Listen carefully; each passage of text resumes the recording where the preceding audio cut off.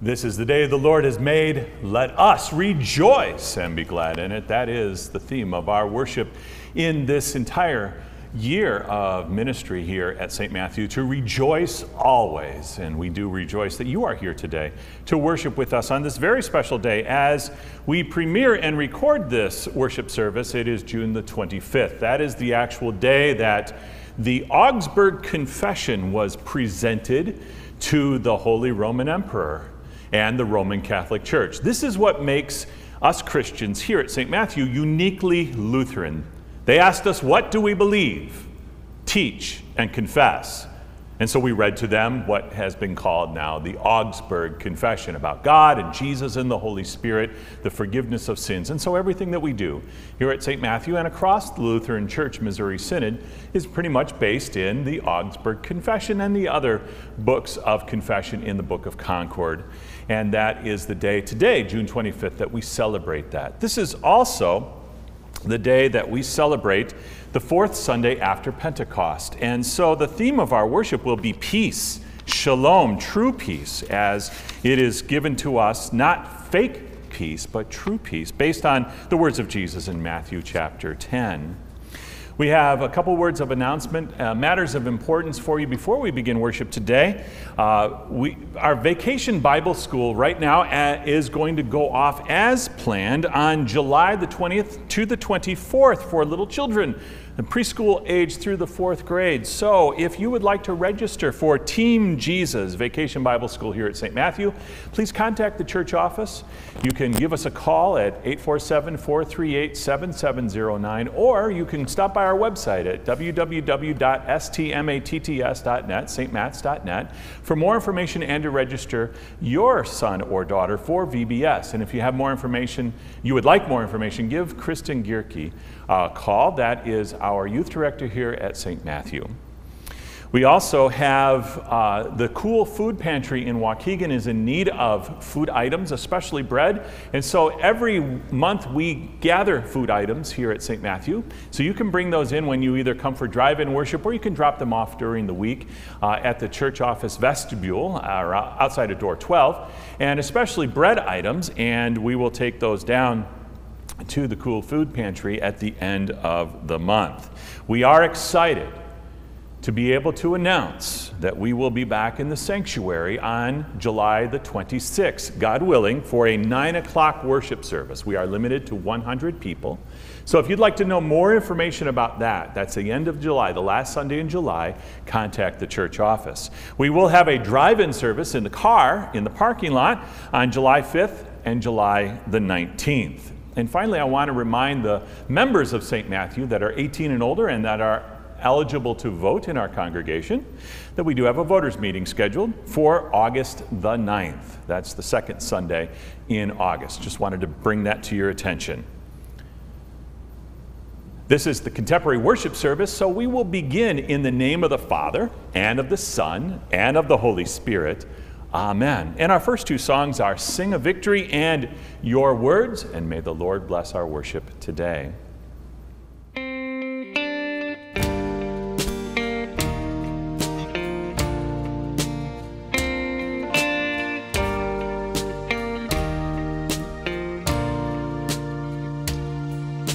The weapon may be formed, but it won't prosper. When the darkness falls, it won't prevail. 'Cause the God I serve knows only how to triumph. My God will never fail. My God will never fail. I'm gonna see a victory.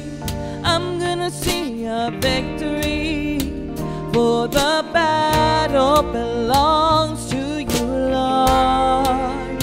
I'm gonna see a victory. I'm gonna see a victory. For the battle belongs to you, Lord.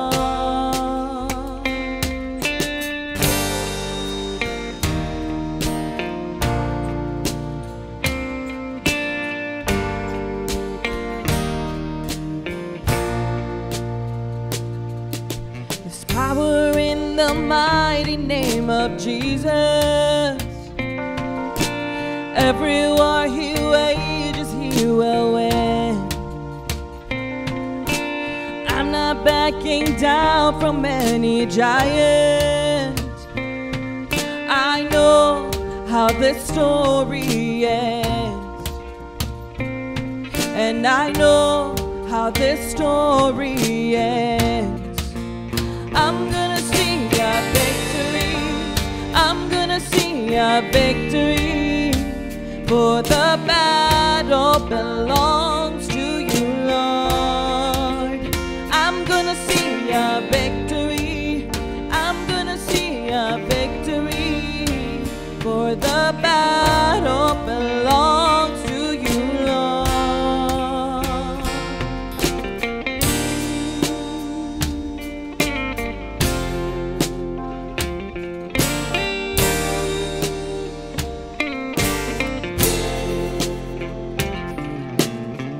You take what the enemy meant for evil and you turn it for good. You turn it for good. You take what the enemy meant for evil and you turn it for good. You turn it for good. You take what the enemy meant for evil and you turn it for good. You turn it for good. You take what the enemy meant for evil and you turn it for good. You turn it for good. You take what the enemy meant for evil and you turn it for good.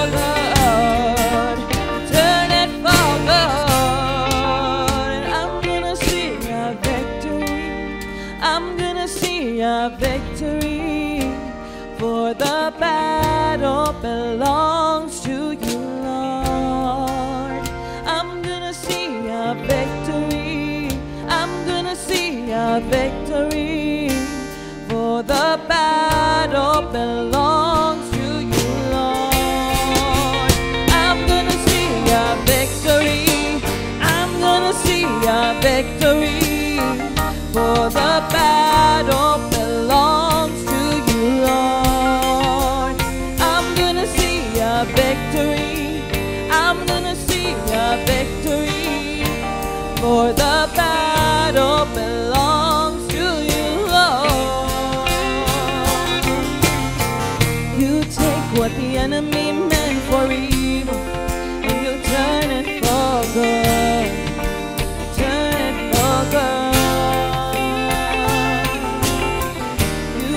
What the enemy meant for evil and you turn it for good.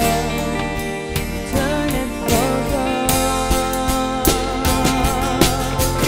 You take what the enemy meant for evil and you turn it for good.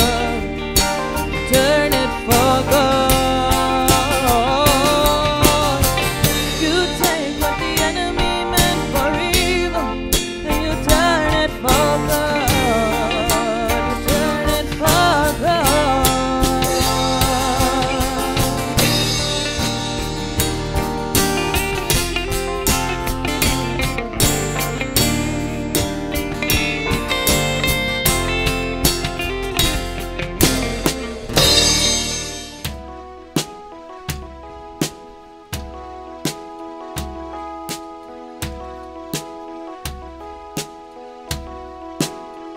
Let me hear your words above all other voices, above all the distractions in this world. Let me hear your words above all other voices, above all the distractions in this world. Your words bring life. Your voice speaks promises. Lord, your love offers more than anything else in this world. Your words give us life that's never ending. Your words bring us love that never fails. Everything else will fade away, but what will remain are your words that I speak. Your words more than ours, more than ever. Let us share your love with all the world. For your words bring life. Your voice speaks promises. Lord, your love offers more than anything else in this world. Your words give us life that's never ending. Your words bring us love that never fails. Everything else will fade away, but what will remain are your words.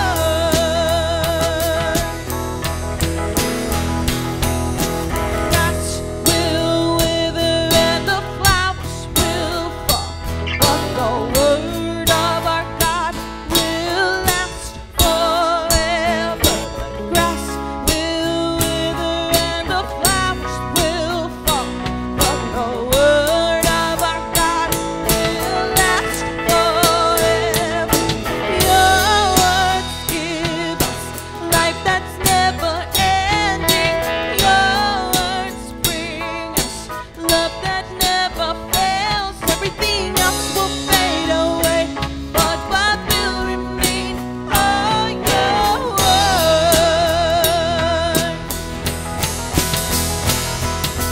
Your words give us life that's never ending. Your words bring us love that never fails. Everything else will fade away, but what will remain are your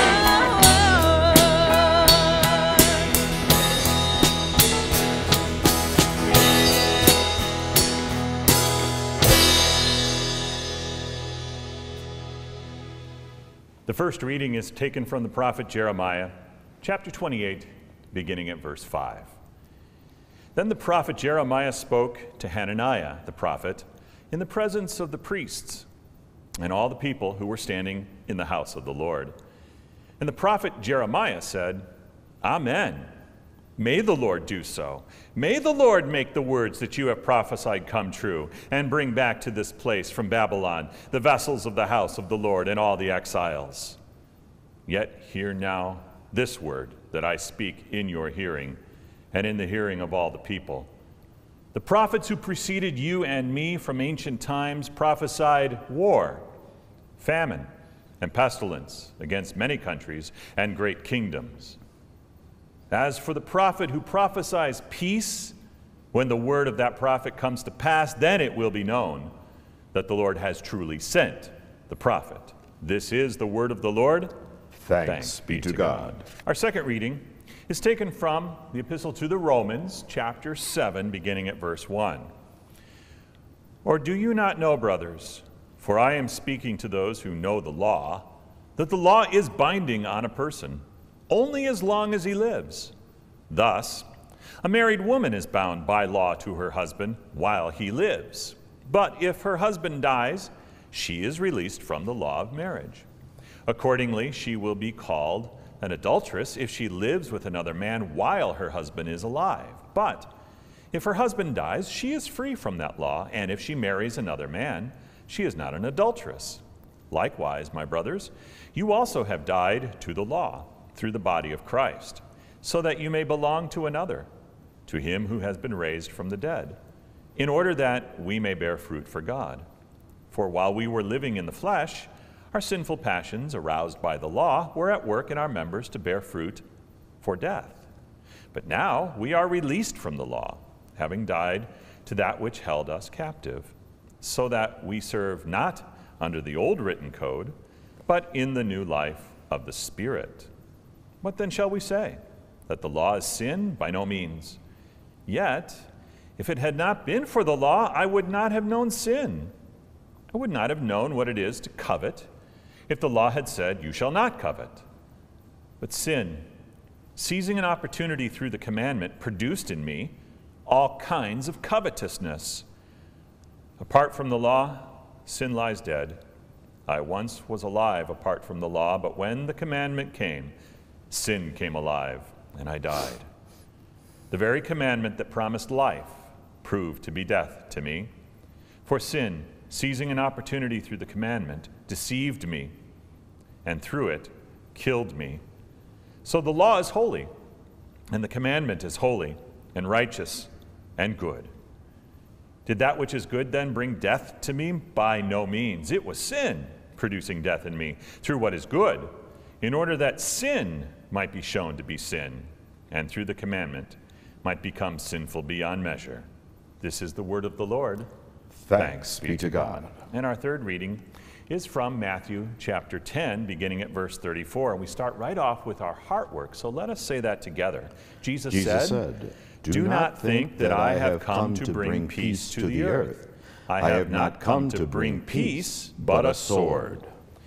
For I have come to set a man against his father, and a daughter against her mother, and a daughter-in-law against her mother-in-law, and a person's enemies will be those of his own household.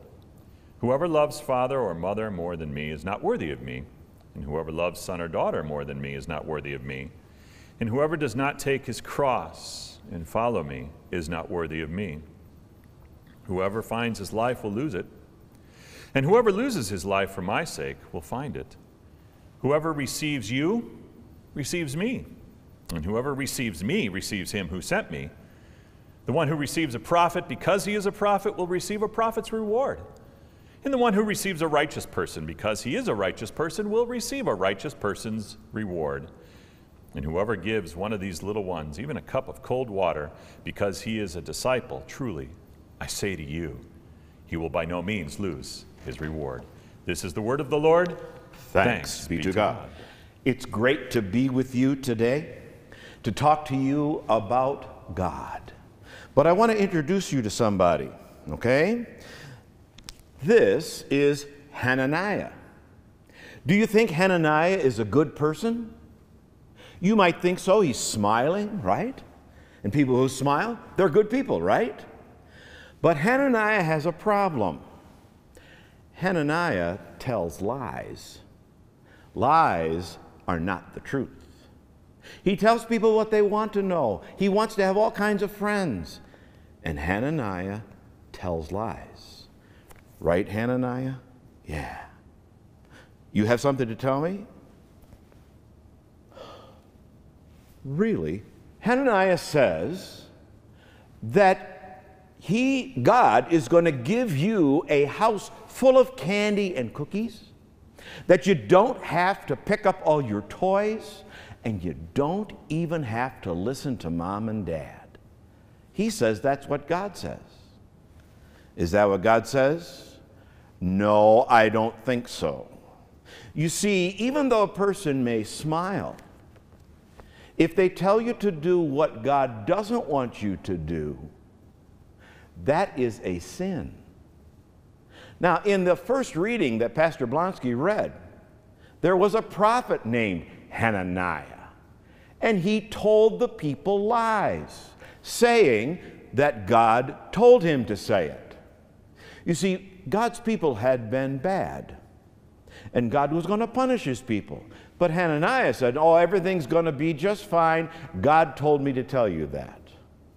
But Jeremiah, the other one, had a frowny face because he had to speak the truth to the people and tell them that what they were doing was not right.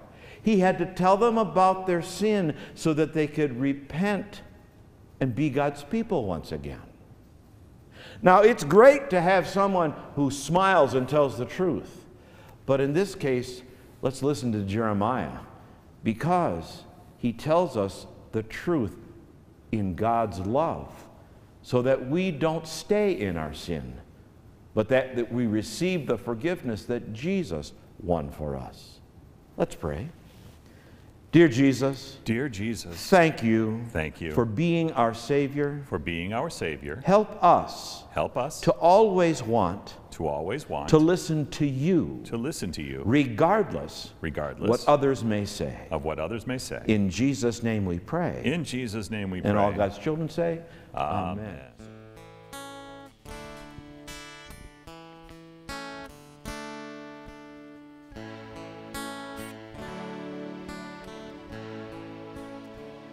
How great the chasm that lay between us, how high the mountain I could not climb.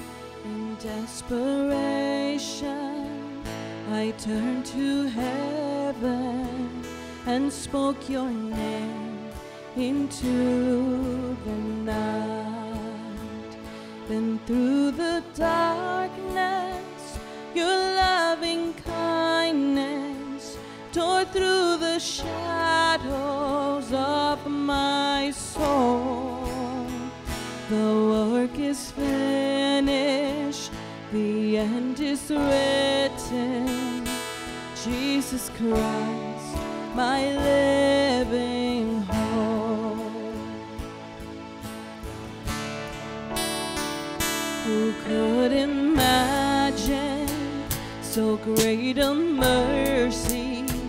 What heart could fathom such boundless grace? The God of ages stepped down from glory to wear my sin and bear my shame. The cross has spoken, I am forgiven. The King of Kings calls me his own. Beautiful Savior, I'm yours forever. Jesus Christ, my living hope.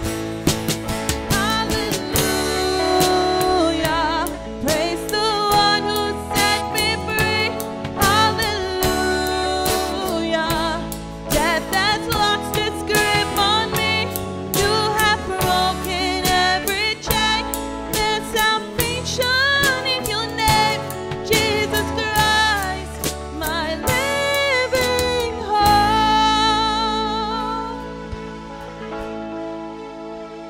Then came the morning that sealed the promise. Your buried body began to breathe. Out of the silence, the roaring lion declared the grave has no claim on me. Then came the morning that sealed the promise. Your buried body began to breathe. Out of the silence, the roaring lion declared the grave has no claim on me.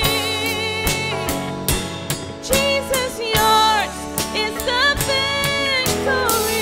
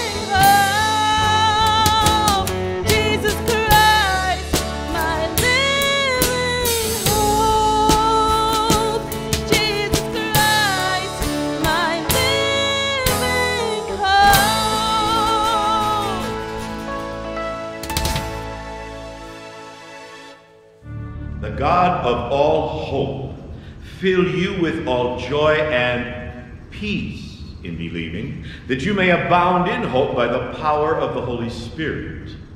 Amen. There is so much conflict in our world today. All you have to do is turn on the news and see how many headlines are about violence and rioting and disaster. Included in that is death and conflict. We all know that it's not how it's supposed to be, and it even affects us inside, in our inner being. Just 6 months ago, we celebrated the birth of the Prince of Peace, Jesus. And yet here we are surrounded by conflict. Conflict between nations, conflict between people, conflict in our families, and even conflict in our own being. Didn't Jesus come to bring peace to all this mess? When do I get to stop fighting? When do I get to stop struggling? Where is true peace? Well, for what exactly are you asking? Fake peace or true shalom? Peace is comfortable. No one likes to come home to a family where everybody's constantly arguing. It forces the person to be constantly on edge, ready to go to war and have it all start back up. It's exhausting. And so we chase after peace, even if it means ignoring things that we know we shouldn't. Peace is also safety. When things change, it unsettles us. This is what keeps a person trapped in an abusive relationship, for example. They know it's wrong and broken and unhealthy, but it is familiar and it's safe in its own way. So we refuse to change, even knowing that what exists is draining us of our life. But that's not real peace, is it? We can avoid talking about it, but we haven't really figured anything out, have we? It's miserable, even if we tiptoe around every topic. It's plain that it isn't what real peace is supposed to be. It's no use pretending. When you do that, you live in fear. Things covered are eventually uncovered, and while we wait, they own us. It looks like peace, but it is fake. And fake peace comes at a cost. How many of us have a relationship where we know things aren't as they should be, but we don't know how to change it? And so we compromise. We live and let live in the name of peace. But fake peace brings about death. As long as we view life primarily about pursuing the appearance of peace, we live a lie. As long as our friendships are about getting along instead of loving discussion, they are mere shadows of what they have been intended to be. And if our relationship with God is primarily about concealing our sin from Him and from others and ourselves, we can never find real peace. Jesus came not to bring that kind of peace, but a sword. Real peace is the ancient Hebrew concept of shalom. True shalom is not just a matter of not actively fighting in the moment. It's about having restored relationships. True shalom is about a wholeness in body, in mind, in spirit, and with relationships with God and with each other. And until that time, we can't find real peace. God knows that true shalom begins in dealing with the broken relationships that divide us from Him and isolate us from one another. That's why Jesus said, "Do not think that I've come to bring peace to the earth. I have not come to bring peace, but a sword." He came to cut through that fake peace and all the lies, and to give us true shalom. Taking a stand brings about a sword. Speaking the truth will bring you into conflict with the lies that embrace us. Don't believe me? Just try it. Say, for example, every life is precious or sacred from conception to natural death. Say that human sexuality is a gift of God to be enjoyed in the context of marriage between a man and a woman. Proclaim in any sense that there's an absolute right and an absolute wrong to the universe, that some actions bring about joy and happiness and life, and that others bring about death, chaos, and destruction, and watch the sparks start to fly. Our world is comfortable with its lies, but for real peace to take root, the lies must first be challenged and revealed for what they are. And that conflict, that sword, does bring about true peace, shalom. It's only in the power of the Holy Spirit that you and I are able to confront the lies we know. That ultimately things are not how they're supposed to be in our relationship with God and our relationship with each other. We've done things that we should not have done, and we've said things that we know we shouldn't have said. And sometimes the things that own us are because we didn't act, didn't do that thing that we should have, or we had that moment when we should have spoken and we did not. There's simply no peace in our world, in our relationships, or in ourselves. And we extend that relation sometimes in our thoughts about God. How could God love someone as broken as I am? And that is the greatest lie of all. That somehow we've done too much or we've said too little for God to love us. That somehow we've pushed it one too many times and are too fundamentally broken even to begin to make peace with God. And there is truth in that. We can't. We can't make peace with God on our own. We try and we fall short. So some of us settle for the fake peace, where we just ignore the whole thing, though underneath it all, we know that it's not really peace at all. But here is where the sword cuts. God loves you and me too much to leave us with this fake peace. So instead, God makes real peace, true shalom, with you and me. God sent his Son to this world of skinned knees and broken hearts, not just to bring a sword to cut through the fake peace this world seeks, but to establish true shalom. Peace in the inner being. The Son of God, Christ Jesus, took our flesh and lived perfectly the life you and I cannot. Then the Son, Christ Jesus, fell on the sword, took the nails and the spear, the death on the cross, to himself. For all those reasons that are anything but peace with God, and are anything but peace with those around us. Now he calls us by name in our baptism. And week after week, he seeks to feed us through his holy word and his broken body and precious blood. We do not have to be good enough, worthy enough, or able enough to make peace with God, because God has already made peace with us. This weekend, we are celebrating confirmation, the confirmation of our youth.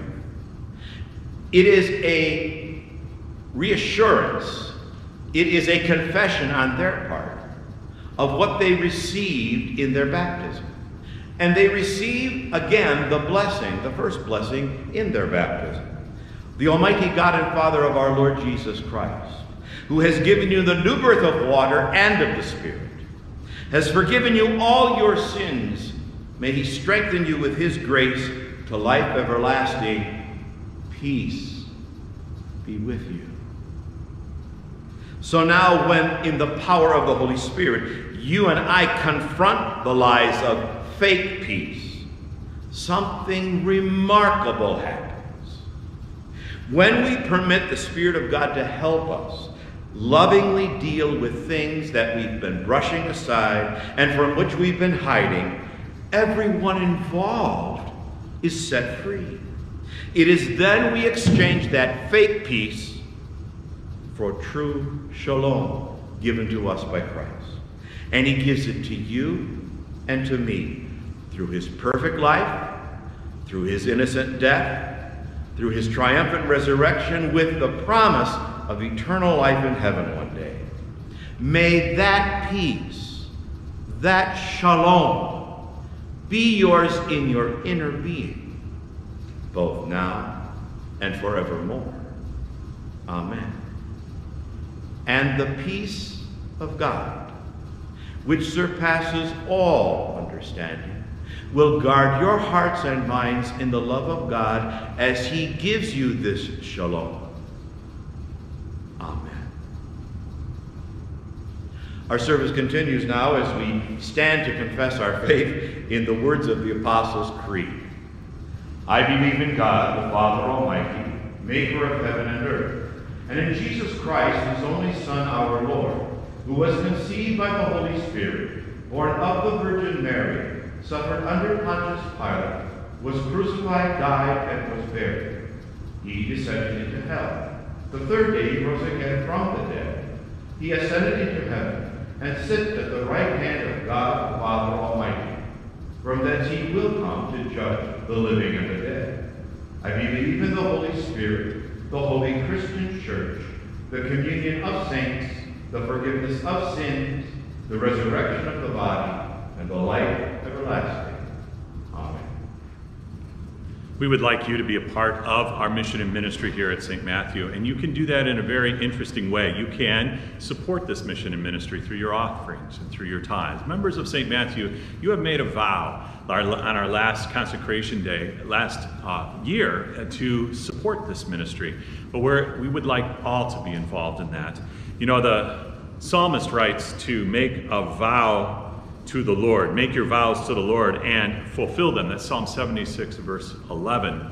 And that is what we try to do here at St. Matthew, to use the resources that God has already given to us so that his word may be proclaimed powerfully throughout the whole world, starting right here in Hawthorn Woods. So you can bring your offering to the church office. You can do that. You can do that by bringing your offering when we have our drive-in communion service or our drive-in worship services. You can mail in your offerings. You can use the PayPal feature, so it's online on our website. It's a secure portal. You can also set up automatic withdrawal from your bank account. So with doing that, we give praise to God for all that he has given to us, so that others may know the peace that we ourselves know from the Prince of Peace. The Lord be with you, and also with you. Together let us pray to the Lord. Almighty God, by the working of your Holy Spirit, grant that we may gladly hear your word proclaimed among us and follow its directing. Through Jesus Christ our Lord. Amen. Heavenly Father, we come before you with thanksgiving, rejoicing always, because you love us and sent Jesus to be our Savior, our promised and prophesied Prince of Peace. Fill us with the peace that surpasses understanding. Fill us with the peace that will never end. Fill us with true shalom peace. Not the peace the world gives, which is fake peace that doesn't last and hasn't cost. Give us the free peace that Jesus paid for with his lifeblood. Peace with you, and may it spill over in our lives to bring peace to the world. Lord, in your mercy, hear our prayer. Father in heaven, we give you thanks for all the blessings that you have given to us. Special days, but also giving us special people. We are thankful for Alexander Joseph Acosta, who will become your child through the waters of baptism. And we are thankful for the confirmands, the youth that will make their profession of faith in confirmation this weekend. John Balecki, Shane Clausen, Rory Dwyer, Mia Field, Ryan LaCroix, Dylan Seaworth, and Sierra Stennett. Bless them, Lord, that they may continue to make a bold profession of faith with all that they will see and hear in this life. Lord, in your mercy, hear our prayer. Father in heaven, we are thankful for the congregation you have provided for us and continue to bless us with. We pray for the leaders of this congregation, especially those who make up the church council: John Kelly, Dean Stewart, Randy Anderson, Diane Villarreal, and all the board members of the various boards and ministries that take care of the day-to-day and yearly operation of this congregation to bring you glory and your word to the world. Lord, in your mercy, hear our prayer. Father in heaven, we ask you to end this pandemic of COVID-19 and all illnesses. We ask you to end the violence and the rioting and the racism in our country, so that we may all truly be United States of America and be able to give you praise and glory and to tell others the good news of Jesus. Lord, in your mercy, hear our prayer. Father, we ask that you would be with those who are ill and have requested our prayer. Darlene Meyer, who is undergoing surgery in the hospital. For members of St. Matthew who need your healing touch: Kristen Skinner, Marvin Sneller, Bob and Penny Martins, Kristen Bassler, Kristen Peterson-Wisher, Steve Schockman, Huey Miller, Sandy One-Luck, John Schockmal, and John Mueller. For friends of St. Matthew who we have been asked to pray for: Becky Nall, Whitman Williams, Dorothy Yeager, Chase Olson, Michael Drover, Deb Oleg, Jane, Ryan, and Michael Smith. For those who are homebound and cannot leave their homes, but are still awaiting a word from you, and especially this week, Dolores Carnegie. And finally, for those that we name in the quiet of our hearts and minds.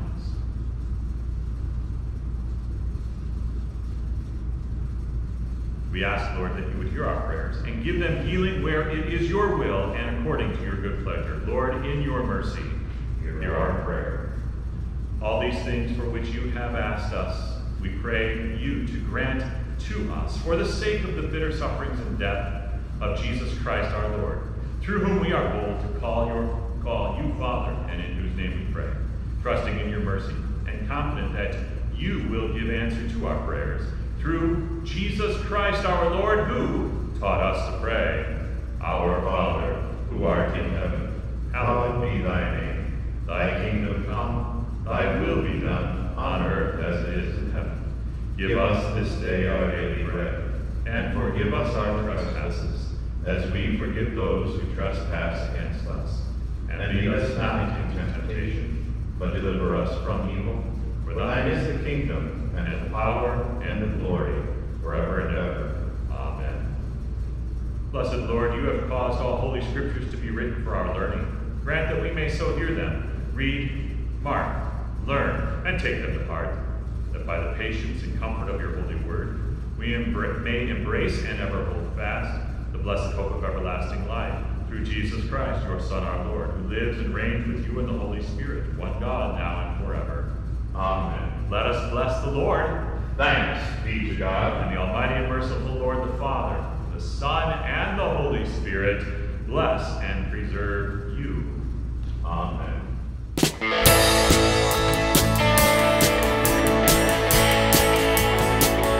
O Lord my God, when I in awesome wonder consider all the works thy hand hath made, I see the stars, I hear the mighty thunder, the power throughout the universe displayed. Then sings my soul, my Savior God, to thee.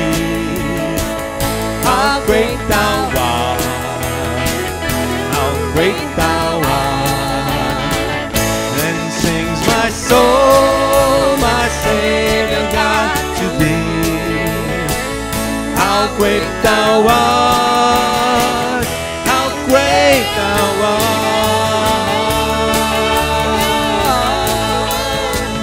When through the woods, the forest glades I wander, I hear the birds sing sweetly in the trees. When I look down from lofty mountain grandeur and hear the brook and feel a gentle breeze, then sings my soul, my Savior God, to thee. How great thou art, how great thou art. Then sings my soul, my Savior God, to thee. How great thou art, how great thou art. But when I think that God his Son not sparing sent him to die, I scarce can take it in. That on the cross, my burden gladly bearing, he bled and died to take away my sin. Then sings my soul, my Savior God, to thee. How great thou art, how great thou art. Then sings my soul, my Savior God, to thee. How great thou art, how great thou art. But Christ will come with shouts of acclamation and take me home. What joy shall fill my heart? Then I shall bow in humble adoration and there proclaim, God, how great thou art. One sings my soul, my Savior God, to thee. How great thou art, how great thou art. Then sings my soul,